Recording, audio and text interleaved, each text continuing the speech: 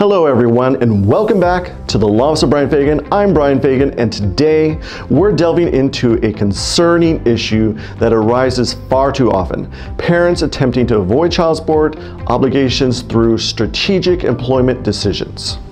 It's a complex topic, and today we'll explore the legal implications, real-life scenarios, and the strategies to navigate this challenging situation. I've encountered numerous cases where parents attempt to dodge their child support responsibilities using various excuses and threats.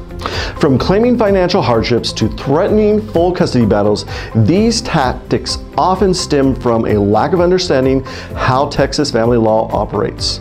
Today we're focusing on a specific strategy: quitting the job or intentionally changing employment to reduce child support obligations. The premise is straightforward. Some parents intentionally underemploy themselves or quit their jobs hoping to reduce their child support payments. The logic is that they're making less money, they'll pay less in child support. However, this can be a risky, ineffective strategy, and I'll explain why. Let me share a real-life scenario I've encountered, where a parent consciously chose to underemploy themselves to avoid potential child support orders.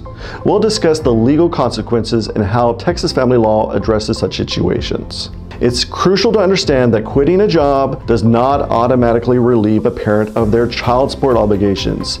If child support order is in place, the obligation continues. Seeking a modification is an option, but it's not an automatic process, and the timeline can be lengthy.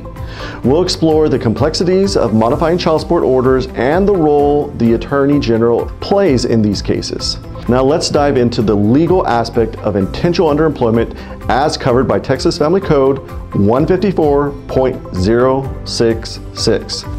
This statute allows the courts to consider the earning potential rather than the actual income if the obligor's income is significantly less due to intentional unemployment or underemployment. In the case of Ilief versus Ilief, the Texas Supreme Court clarified the interpretation of this statute. It highlighted the intent to avoid child support needs to be proven for the court to apply the support guidelines based on the earning potential. However, the court can consider intent along with any other relevant factors in its analysis. The best interest of the child remains primary in all situations. If you suspect your ex is attempting to manipulate their income intentionally to lower child support, it is crucial for you to contact an attorney. Legal professionals can guide you through the process, protect your child's best interest, and ensure fair resolution. We'll discuss the steps you can take and the importance of proactive legal action. In conclusion, attempting to quit a job to avoid child support is a risky strategy with legal consequences.